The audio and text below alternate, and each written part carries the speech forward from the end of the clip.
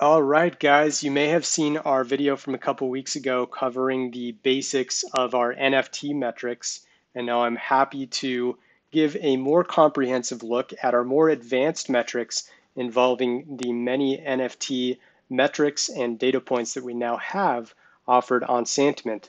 I'll show you some of the basic metrics that we can look at as well as some of the more advanced together, and you can understand through what we're looking at exactly what is relevant to your trading strategies with NFTs in terms of how you'd like to approach buying and selling them, looking up different contract addresses, finding the high versus low price points, and when there might be a bargain deal happening, things like that.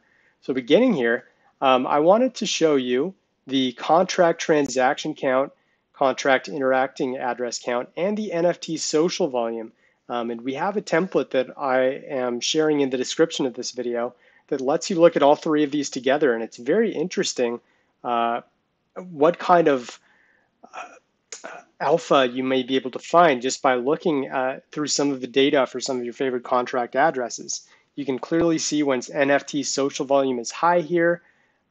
Interacting addresses tend to correlate with that, of course, and transaction count does as well to an extent. Sometimes they may diverge versus over one another a little bit, as we can see here with the contract interacting addresses, though.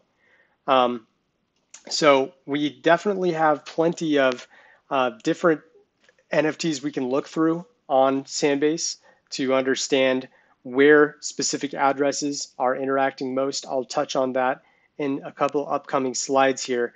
An example is the Azuki NFT collection research template that we have here. And you can actually look at the minimum, maximum daily prices of the NFT collections, the daily price of the NFT collection, and the NFT social volume all together. And we've got these little fire emojis to show when there was a huge spike in social volume right after the max price of the NFT was traded. So that's something that can be very handy for you in the NFT world. And as I scroll down here, we can also look, of course, at the NFT social volume, the daily trade count of NFT collections together. You'll find some very useful information there. The contract transaction count and the interacting transaction count, as well as NFT social volume, which I already showed back here. We have all of these together on one template. That link is also in the description here.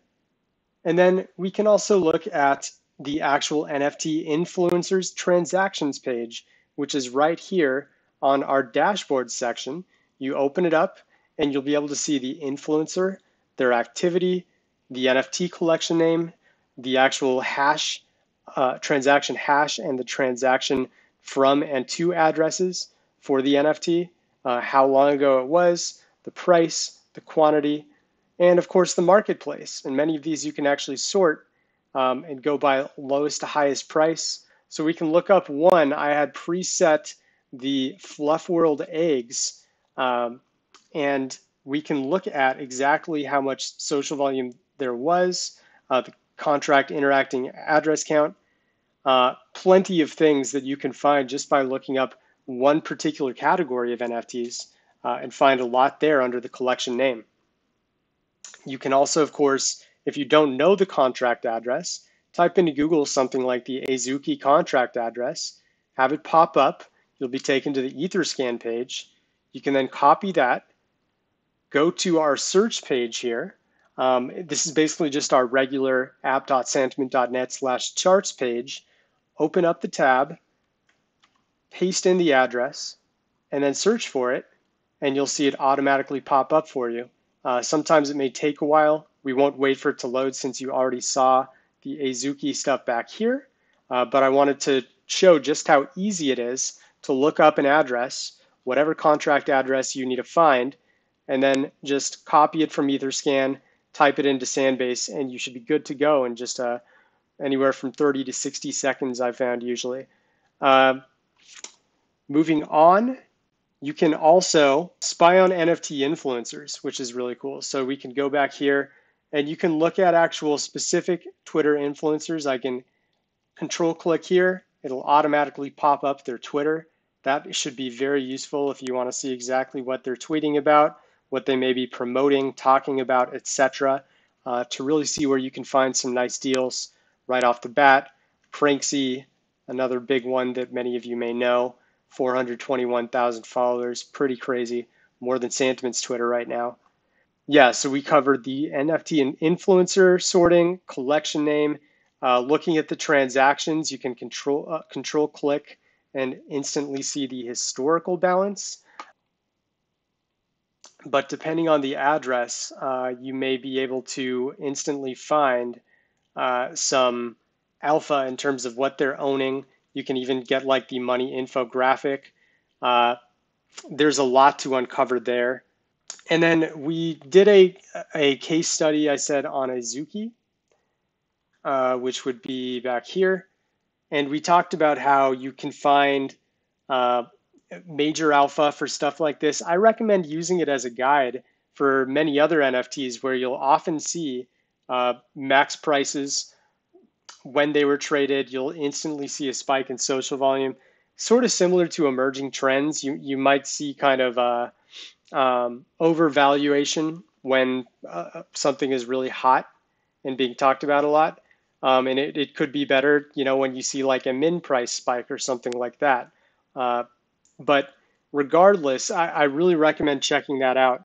You'll also notice that social activity and on-chain volume have a pretty nice correlation with one another and can show how healthy this correlation is at any given moment, or how healthy the collection is, I should say, at any given moment.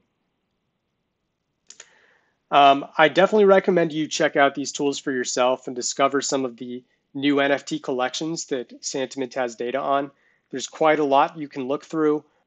If you need to know the address, it's really as simple as just dropping the address into Google and looking up what it is here on Etherscan, hitting that copy button, and then coming right back to Sandbase and putting in any address you want, just like you would put in an asset traditionally for Bitcoin or anything else here.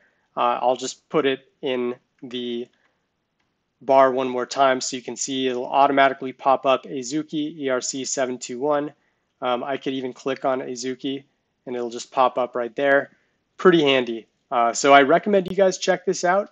Let me know what you guys think. If you have questions, don't forget to drop them in our Discord general channel. You can even email support@santiment.net. Get in touch with us on Intercom, and we're always here to help you. Hope this was helpful, guys, and I will talk to you soon.